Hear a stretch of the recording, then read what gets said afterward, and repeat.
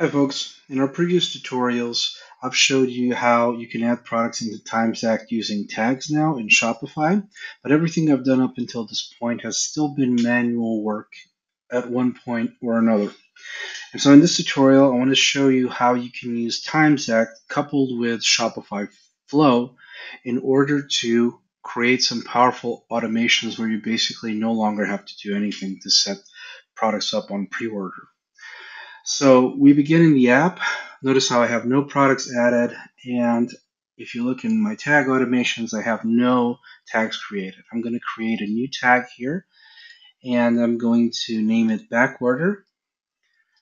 Okay, because my use case is going to be when I have a product with at least one variant that is sold out, I want it placed on a backorder with a 20% discount.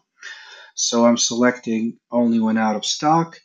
I have some templates that I've created for my back order and a selling plan for this as well. Check out our other tutorials to see how these things can be done and customized. All right, I have the tag now, back order. I'm going to copy this because I'm going to need it in Shopify Flow. And you can open it here. You have it pre-installed as an app. And here I'm going to create a new workflow where I'm going to select as my trigger from Shopify. Let's see, when I should have it somewhere here, when a product, okay, when a product variant is out of stock. So that's when we begin. And then I'm going to add an action.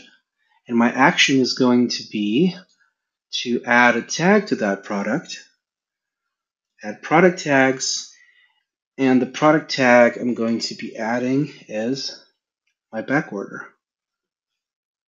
And I'm going to turn on this workflow, right?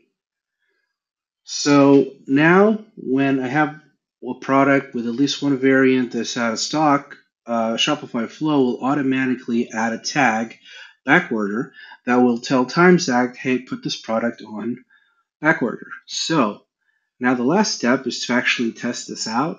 So notice here I have stock in all my products, and I have this example t-shirt that has stock in all variants. So what I'm going to do now is I'm going to make this small, sold out, okay? And then in the back end, Shopify is going to be, adding the tag here for back order, hopefully. So if I refresh this,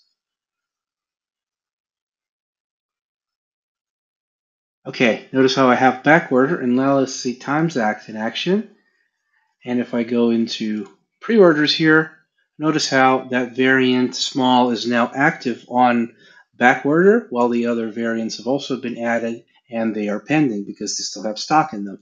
And if I go to view this on my store, with the settings I have, is like back order 20% off. So that's what I'm expecting. So notice how you just set this up and then everything will be done automatically for you.